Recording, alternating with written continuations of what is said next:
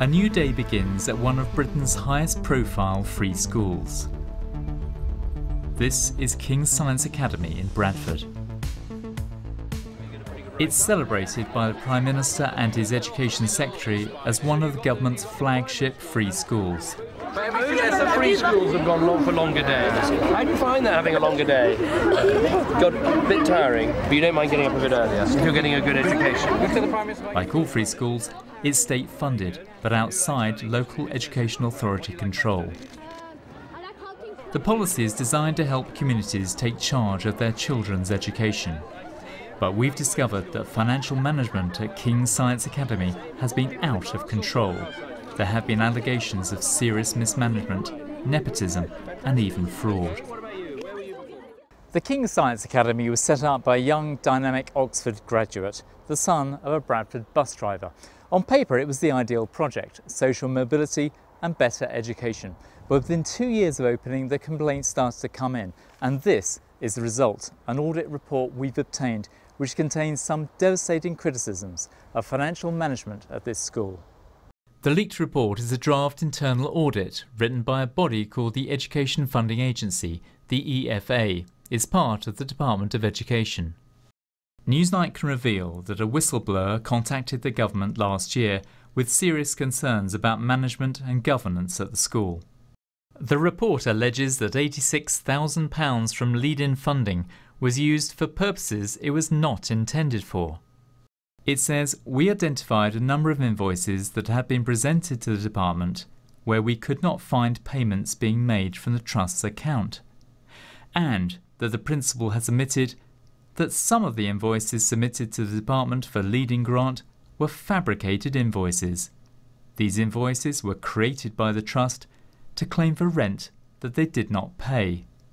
I mean, it's unbelievable if true. We are talking about here fraud on a pretty serious scale, and the question of the appropriateness of qualifications is one thing in terms of what was this person, the right person, a fit person to run a school, publicly funded school. This is the man at the heart of the story, Sajid Raza, the principal who set up King's Science Academy 2 years ago. King's Science Academy is certainly well connected. Alan Lewis is described as executive patron and a key benefactor and supporter. Mr. Lewis is a very successful businessman and the Conservative Party's vice chairman. We spoke to a former member of staff about his time at the school. He feared his career might be damaged if he spoke publicly, so we agreed to protect his identity. It's the flagship free school. I think it's fair to say it's got huge political backing in the current political atmosphere at least. From that point of view, it's highly protected. As a result of that, it's hard to hold someone to account if you've got that much protection.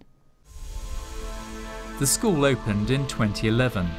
The audit document says the new building was given public funds of over £10 million. Alan Lewis gave a helping hand. It's built on land leased from Mr. Lewis's company at a cost of £296,000 a year for 20 years, about £6 million.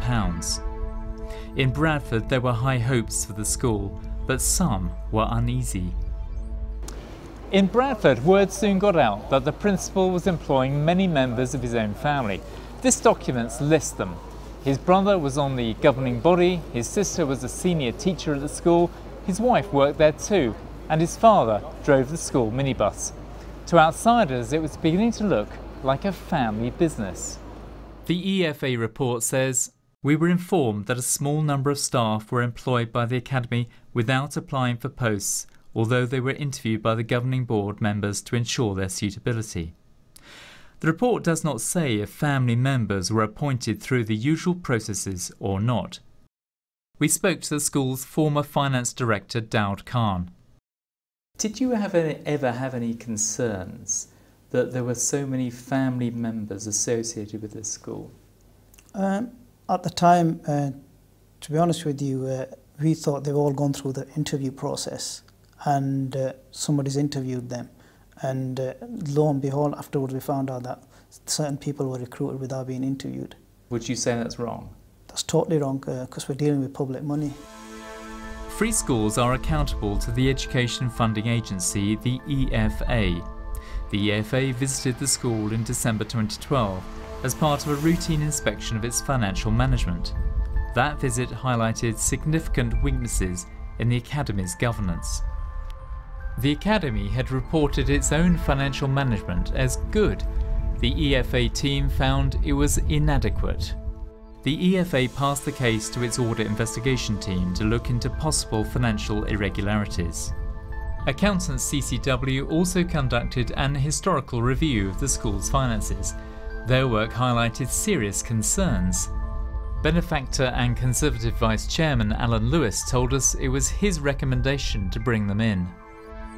Reading the EFA report, the message that comes out loud and clear is that there was chaos in terms of financial control and management at the academy.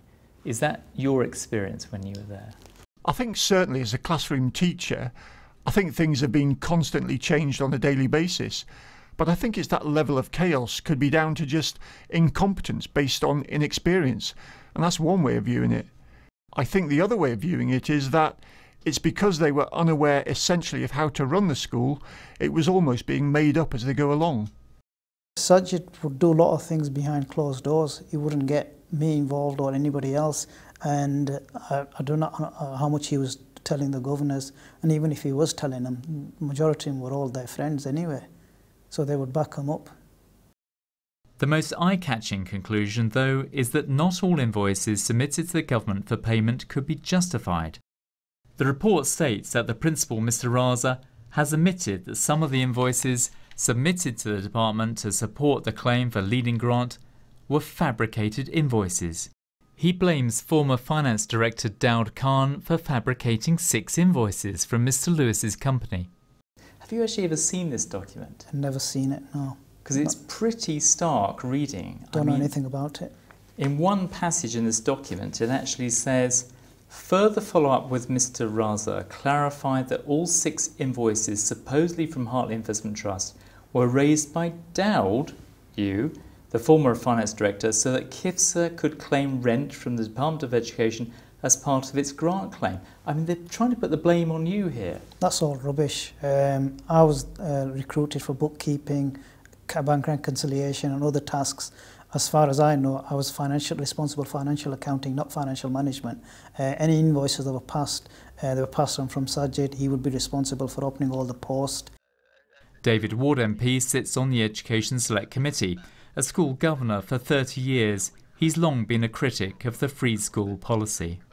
It sounds as an absolute complete disaster and a financial nightmare. And if this is true, and we must ensure that this is made public, because this is such a flagship policy for the government, there is always a suspicion that anything that is critical of free schools will not be made public, and that is not simply in terms of the academic performance of the school, but actually the governance, quality and integrity of the governance procedures as well.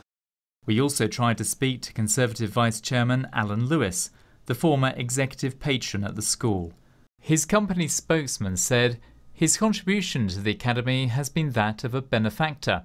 At no time has Mr. Lewis had responsibility for the financial management of the academy. We also asked the principal about governance. The school's lawyers, Carter Ruck, told us, "It's not appropriate for us to comment on specific allegations arising from the draft report." Their response added, "The matters which you raise relate to issues regarding finance and governance 2 years ago, during the academy's setting up process. Any sums incorrectly claimed have been repaid." The Department of Education told us there is a plan for the school to pay back £76,000 after expenditure couldn't be justified. The department stressed both the EFA and the school had taken action when problems were revealed.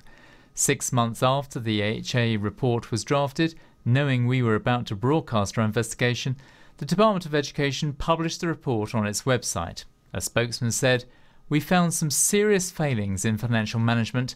A plan is in place to recover funds." But he also said academies and free schools are subject to tougher financial accountability measures than other schools. However, we take swift action when concerns are raised.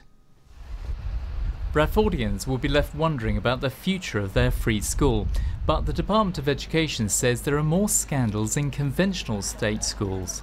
Both the Academy and the Department of Education say that governance and financial management are much improved.